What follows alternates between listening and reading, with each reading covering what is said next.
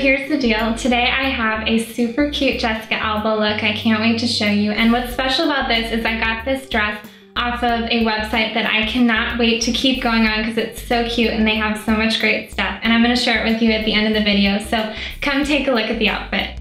So this is the Jessica Alba look I came up with, and I love this dress because it's a maxi dress, and those are so in for summer right now. This dress has some really pretty flower prints in it, and that is what caught my eye when I saw it.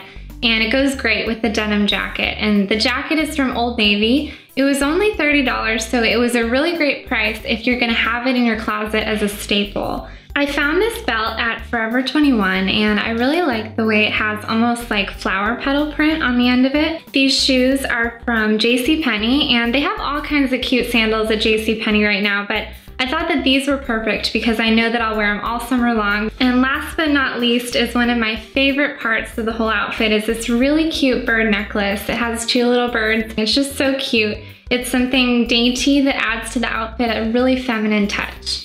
Okay everyone, so that was the Jessica Alba look. It was so fun putting it together because I love that outfit. It's something I would totally wear out and about.